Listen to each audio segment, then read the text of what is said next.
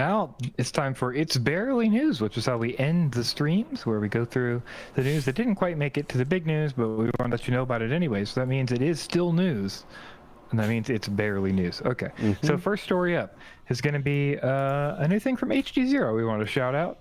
HDZero has available on their website an HDZero VTX programmer. So for 15 bucks, you can buy this little thing, plug it into USB-C on your computer, and then you get a little app to update your VTX over the internet. And you basically can use local firmware or do over the internet firmware. It'll automatically pull it in. You can choose any of your VTX types. By the time you get this, it should auto detect your VTX for you. So you just click auto detect and it's good to go. And it flashes right there. So super simple. Yeah, this is nice because plugging the VTX into the goggles is a gigantic pain in the ass. Just like it's like the most annoying part of owning HDZero system. So now you can update the firmware on your VTXs without putting the firmware on your SD card, putting the SD card in the goggles, plugging the VTX into the goggles, and then somehow making all that work. So thank you. Well worth 15 bucks in my opinion. Oh, we can't show this next one, right? Well, we can show the page, like we'll show the website, but we won't show the video of it. Okay. So DJI drone has been used in TNT basketball, and people are, some people like it and some people don't.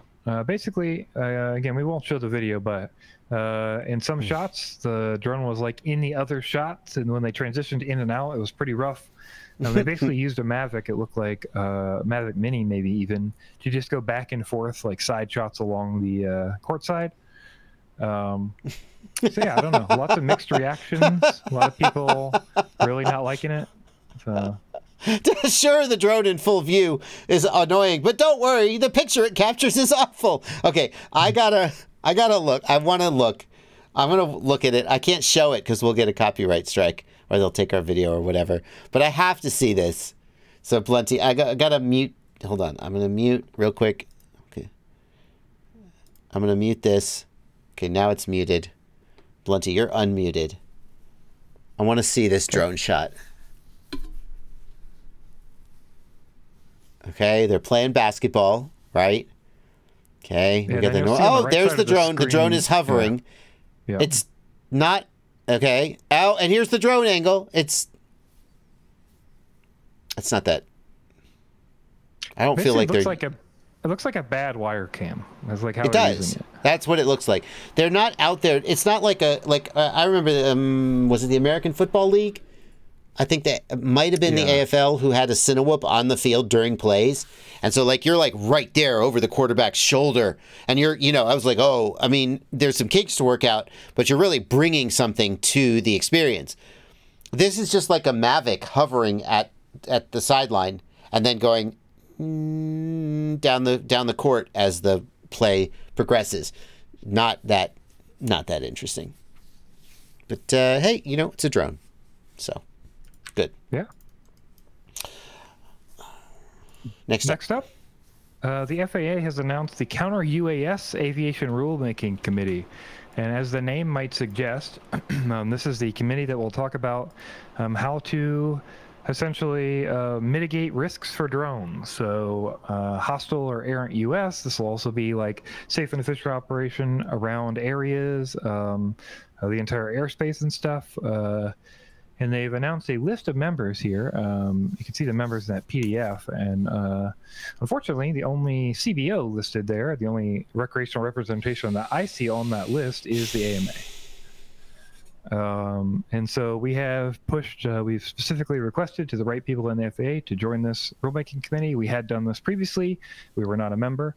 So yeah, we are hoping to get added to this ARC so we can attend and make sure that we fighting for the wreck pilots.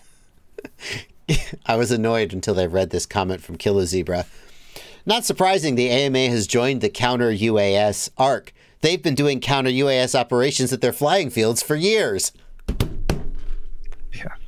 Okay, fair enough. So, yeah, hopefully we will get added to this, and we've definitely talked to everybody. I think we can, we're talking to everybody we can talk to try to be a part, so.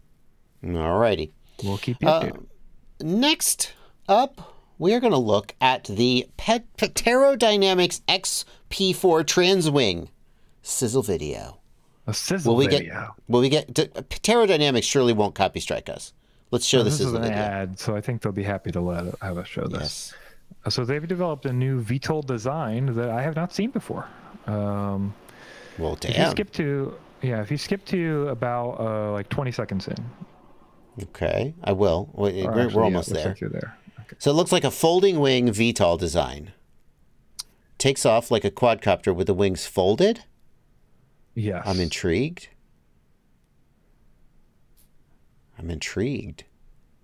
What's it gonna do? Whoa. Essentially tilts forward into flight and then slowly transitions into wing fold out. I see. So the motors aren't on like servos or anything. The motors are rigidly affixed to the wings. The wings rotate into flight position. That is pretty cool. Oh, it looks cool too. Wow. That's pretty cool. Oh, now we have a drone shot inside their office. Cute.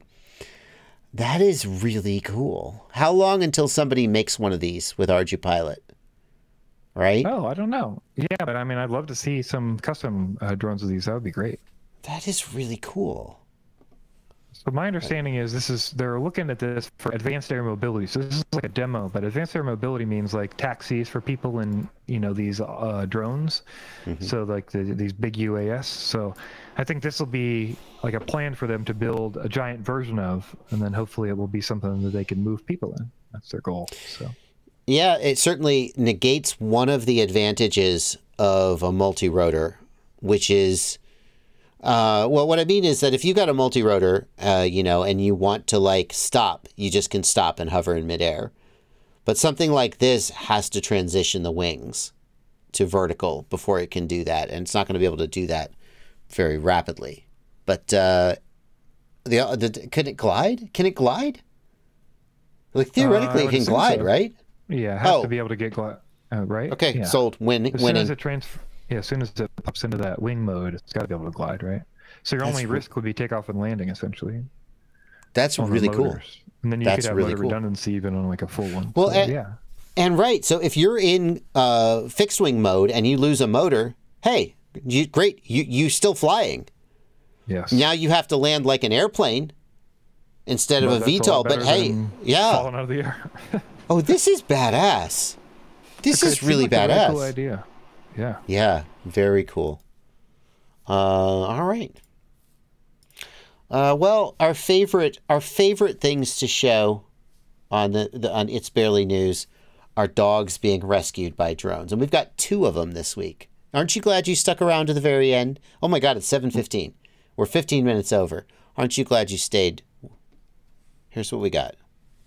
Yeah, the first one we've got up is there were some lost dogs found with a thermal drone. We always like to show these because it's really cool to see these drones in action, and we want to show off how great they are at finding lost stuff like pups. Oh, look at those little babies! Oh, a coyote would just... Oh my goodness, we have to rescue them. And they're using a thermal camera. That's pretty cool. Very useful for this kind of thing. Yeah, definitely. I think for these kind of operations, it's really key to have some kind of thermal camera. We got it. We got the dog. We found him. Where is it? How did they even find it at that distance? Jesus. It's a long video. They go through the whole kind of operation so we can see them come back together and get that comparison. But yeah, it's pretty cool for them to see that far away. That is really... Basically nailed the white hot, I guess, with the thermal, and then we're able to zoom in with the real camera and get a comparison. And then we got a link in the video description if you want to watch the whole thing. Then here comes the human, and the doggo is wagging its tail. Oh, it's so happy we found him. And now they're giving the doggos treats. Oh, there's 2 doggos. Yeah, there they are. I'm sure they're giving the doggos treats. And the doggos are home again. Oh, yes. Well-deserved rest. See? Drones save doggos. Okay, well. We got one more. Yeah, we got one more doggo that got saved. Yeah, this is a lost bloodhound they found using a thermal drone as well. These guys do drone deer recovery, where they go out with their drone and they find deer that they shot or somebody else shot, so they can make sure that they locate them and they're not like missing, that sort of thing. That's at least my understanding of what they do. And in this one, the dog actually got away from him. One of the bloodhounds got away from him in a hunting trip, so they came out with a thermal drone, and instead of looking for the deer, they're looking for the dog. Mm-hmm. Mm-hmm. Mm-hmm. Yeah. Oh, and there they are. No, they don't have a thermal camera, so they got their work cut out for them. Yeah, they had a thermal in there. I don't know if they just don't have that view showing. Yeah, but they were able to use a thermal. There they are, though. We got the dog. And we rescue the dog? Where's the doggo rescue? We're going to get the dog. Oh, we get first person of the doggo being rescued. Yeah, pull up your pants, buddy. Get a belt. You need a belt. You can't be out in the woods without a belt. Maybe some suspenders. That's a life lesson. Don't go in the woods without a belt. Yeah. Suspenders, maybe. Excellent camera work. Yeah. Yep. If I get a doggo at the end, it's all worth it. Come on. I don't want to skip ahead and miss it. Where's the... Oh, there's the doggo. Yay. He's like, hey, guys, what's up? Just chilling. Oh, are you worried? No, I'm good. Oh, is he tied to something? Has he got entangled? Oh, yeah, I think he had a leash on. He got caught. Yep. Oh, no. Now I think the whole thing was faked. Just faked. They tied him up out there. Well, people do that. I'm not just being cynical. Anyway.